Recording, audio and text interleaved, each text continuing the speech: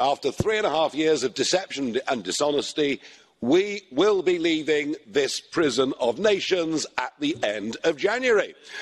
And we won't become a third country, as I've been hearing this morning. No, we're going to become an independent, self-governing nation. And you can delude yourselves this morning inside this cathedral that all is well, but it isn't.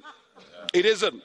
People do not want to be run and governed by faceless bureaucrats like Michel and von der Leyen. Did you hear them earlier? Dull as ditch water. You're being rejected. And it's great news that in Poland, opinion polls now show a majority of Poles think they'd be better off outside the European Union. Brexit is the beginning of the end of this project. We are giving leadership, and we'll take it to a Europe of sovereign states working together, being friends together, but not being run by the gang down at the middle there.